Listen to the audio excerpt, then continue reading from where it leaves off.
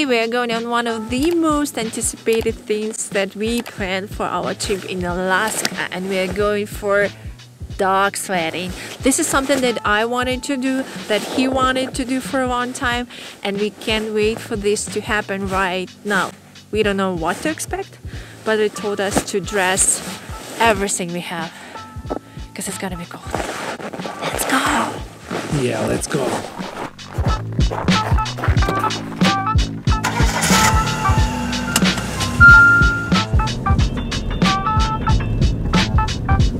I don't know how these people live here because we've been driving for like 40 minutes outside of Fairbanks. Yeah. And there's pretty much nothing here. I guess just like 1 or 2 cars that pass us, right? And yeah, I can't believe if it's like a winter storm, probably dog sledding is something that they really need, like a way of transportation yes, here. Exactly. I mean, it's unbelievable. Yeah. How can you get out of here? Yeah. We're getting close. So just like in the middle of nowhere. We don't have any network here, but here you go. We have some fun. Yeah, it's real fun. Yeah, but just, you know, you need to somehow get to this phone. Yeah. Do you think it still works? I think so. The doggies look so cute. Yeah. I love the white ones. Which one? White ones. So cute, doggy. There's a Popeyes in the seat. Okay. There's a place. Sounds exciting. Yeah. And the dogs will go back to each house as their own. And so it's not random. It's based on personality and how they get along with the dogs around them. So this arrangement is pretty important. It keeps our dogs safe from each other and safe from like the group dynamic. We don't want fights is the big thing. Raven's quite sweet. He likes attention. Our dogs don't have traditional manners, so they like to jump, they get in your face, they want to say hello. You guys are welcome to walk around and pet them, give them some attention. They like meeting new people. How are you? Oh, so cute.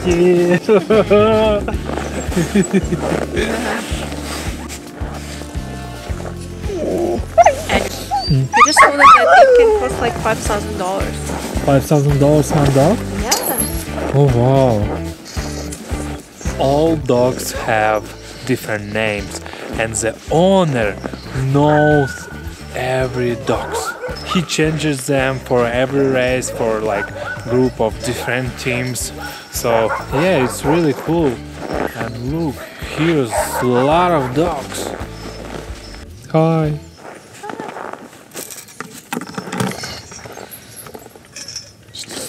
Oh, he doesn't like us. So this first sled is what I'm driving. So I'm standing here, controlling the dogs, watching the team, directing them with my voice. One of you is going to ride as my passenger. You get yourself in, sit in this seat, pretty basic. The other person drives that back sled. Driving back here is more challenging. This is kind of like water skiing. Let me show you guys how. 2 runners, you place your feet on the runners, hands on the handlebar. You want to bend your knees a little bit for the takeoff. So I'll turn around from my sled, give you a thumbs up, let you know that it's time to go. Be ready for that sled to jerk forward as the dogs start. When it's time to stop, I'll hold up my fist, I'll say hit the brake. That's this bar right here. When you stomp on that, all your weight. This is just to slow down. Okay. So we use these magnetic tags to mix and match personalities, move the dogs around in the team.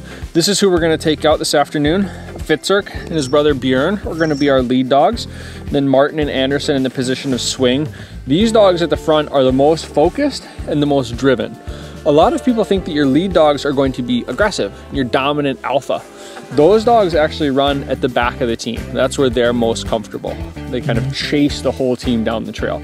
So instead, your lead dogs forget about the group dynamic and they just focus forward on what's around the next corner. But they also have to listen to my voice. So G tells them to turn right, Ha tells them to turn left, straight ahead to go in the same direction. And it's those dogs that have the ability to turn the team. Is going to wear their own harness just based on their body size. Their head is out at this end, tail underneath this rope, this webbing across their back. So their chest then fills in this area. take me for the ride. Look, it's so excited.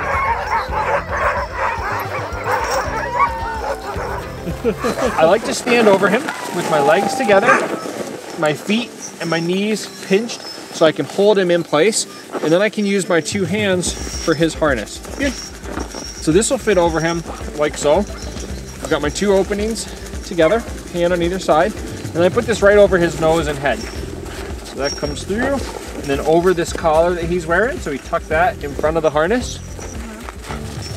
And a leg then goes through each side of this breastplate here against his chest. So to lift his right leg, I take my right hand, kind of push that leg up with my left hand, and pull the harness over. Same thing on this side, left hand, left leg, support the leg with my right hand, pull the harness over. Once those 2 legs are through, we can then let him just run around with his harness on, kind of does his thing. We'll harness up some more of our dogs and then connect them all in together. So, Martin? Exactly, yep.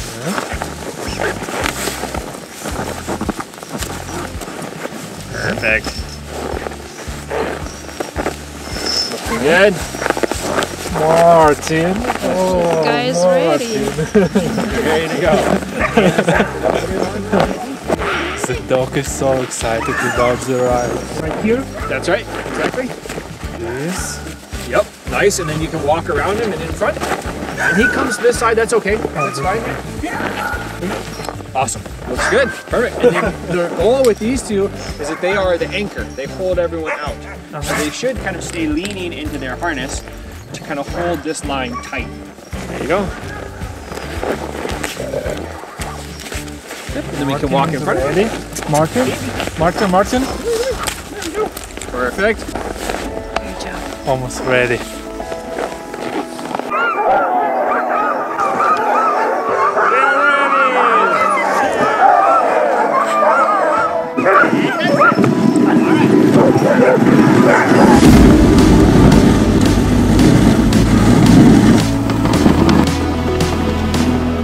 Cool. Yeah, awesome job. It's fun, isn't it? Yeah. Hey, you want to clean your boots maybe a little bit? How do you like, babe? It's awesome. It's so quiet. Yeah. Which is the nice thing about using the sled is that it's like... Ready to go?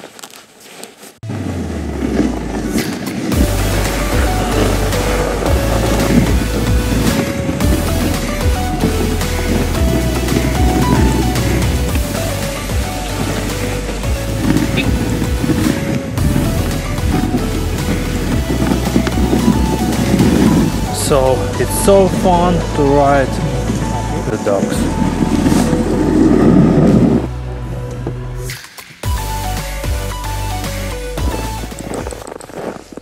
Guys, how are you? How are you? Good? Everyone is good? Good? Good. Good boy.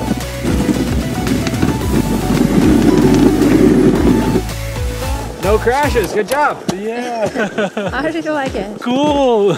It's so good. Yeah. I'm gonna walk up and give the dogs a proper pet, let them know I did a good job. Hey guys! How's it going, guys? How's it going?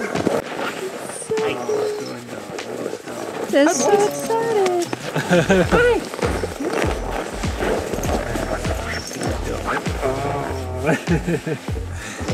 Yeah, so the guys actually told us that they do participate in the Iditarod, which is like a big dog sledding race. That one is a professional sled, not for tourists. And that's pretty amazing because the race itself, it goes all the way from the Anchorage to Nome, and in general it takes from 8 to 15 days of the ride. So that's amazing. And these guys participate. They even have thermometer.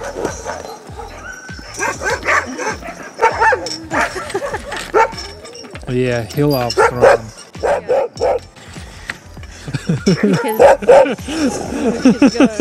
Non-stopping. And he's the only one who has his track. Yeah!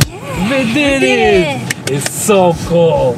Yeah, the dogs are amazing, the experience is amazing, so that was so cool. Subscribe for more experience and see you in next video from Alaska. Bye bye.